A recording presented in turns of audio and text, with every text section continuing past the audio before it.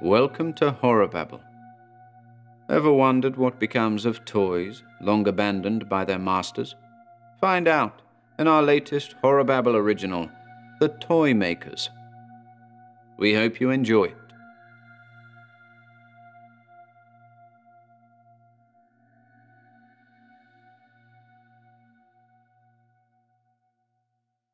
The Toy Makers by Ian Gordon. The town had long since been abandoned, the result of a territorial dispute. Its streets were deserted, and the numerous stores that had once been frequented on a daily basis lay in ruin. But one of those shops, the Toy Emporium, wasn't quite like its neighbors. Within its decaying walls, something inexplicable was afoot.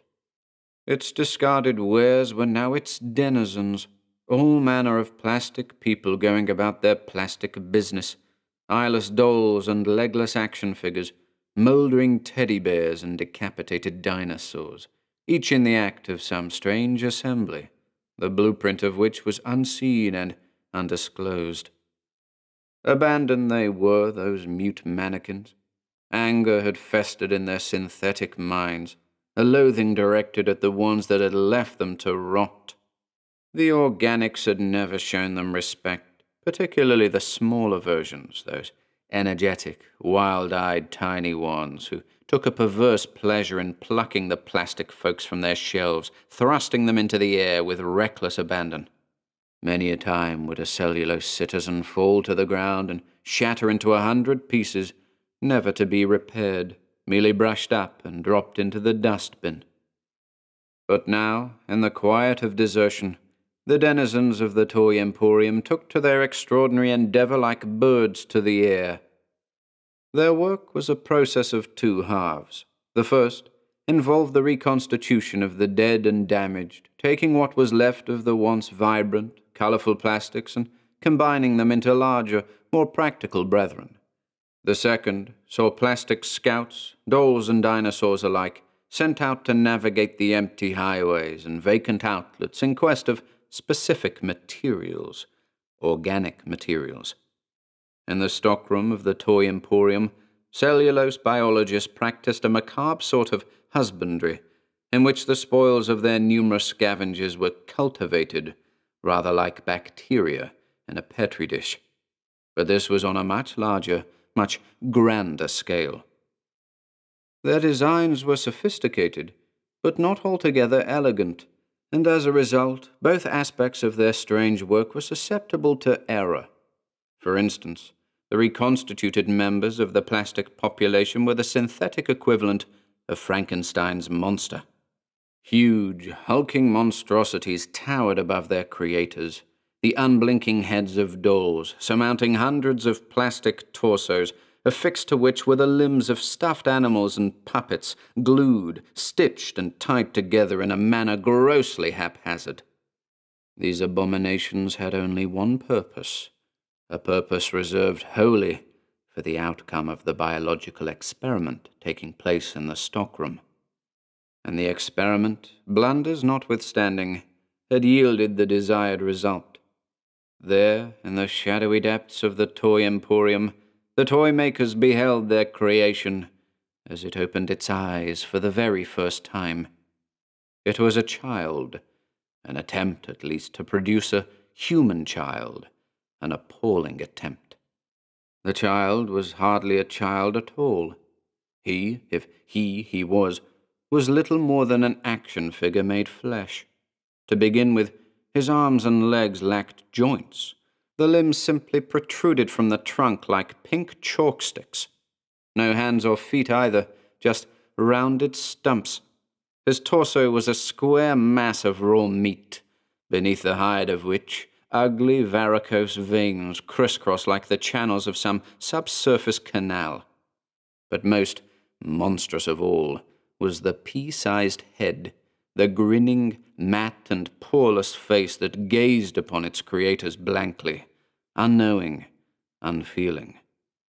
The boy that wasn't a boy was diabolical. The toy makers surrounded the child, whose strange dark eyes were now dancing from figure to figure, and prepared to exact their vengeance. They'd waited many long, hollow years for the opportunity to settle the score with their organic adversaries.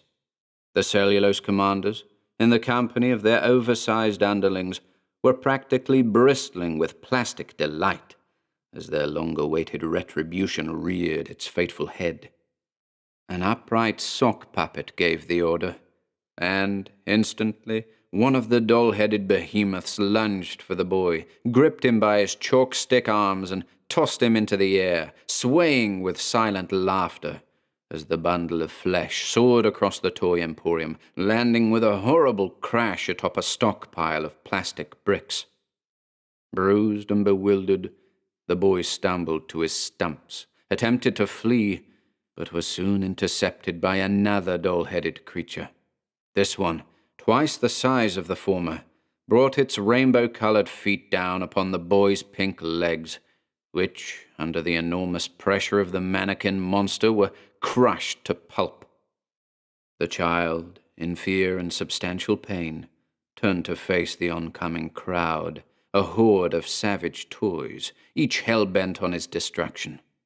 He saw the silent laughter painted athwart their plastic faces, felt their vicious intent, and, as they came closer, he began to comprehend, to understand who he was, who they were, and what it was they were doing to him, almost as though he had been programmed to understand, designed in accordance to a hideous master plan.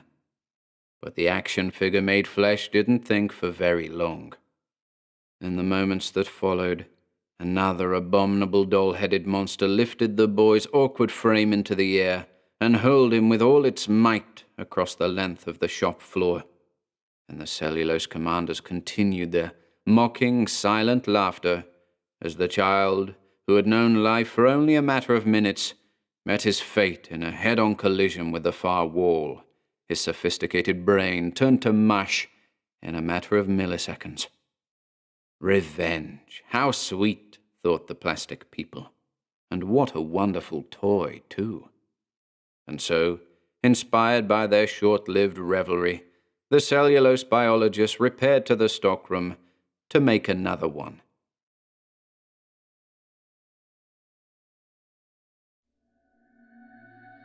If you enjoyed listening today, be sure to subscribe to the channel by hitting the red subscribe button below. After doing so, click the bell icon next to the subscribe button to receive new content notifications. If you'd like to support our work and receive exclusive perks, consider becoming a channel member by clicking the Join button below.